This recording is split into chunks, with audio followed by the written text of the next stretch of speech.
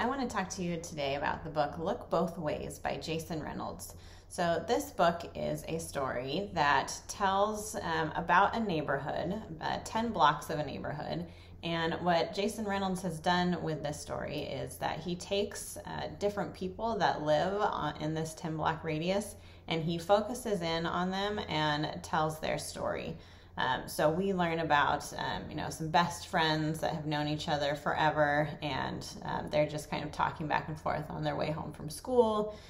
We also learn about this person that likes to keep a list of everything that they do, and kind of like the list kind of keeps them focused on their world and their goals that they have, and kind of blocks out the things around them.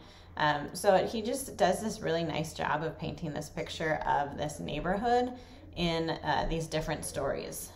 So the stories, they can be read individually and you can get something out of each story. But if you read the whole thing, then you really have this picture of the neighborhood and what everybody does and what it looks like. And he does sprinkle in some different things throughout the stories. Like he has this kind of ongoing thing about a school bus falling from the sky. Like in the beginning, someone says something about like that would never happen. And then you've got some different mentionings of like reading about this in the newspaper.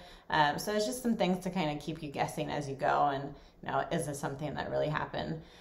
But Jason Reynolds is, one of my favorite authors, and he does an amazing job with telling the story, and he has a unique way of just introducing us to all of these characters in this neighborhood. So I recommend Look Both Ways by Jason Reynolds for your next read.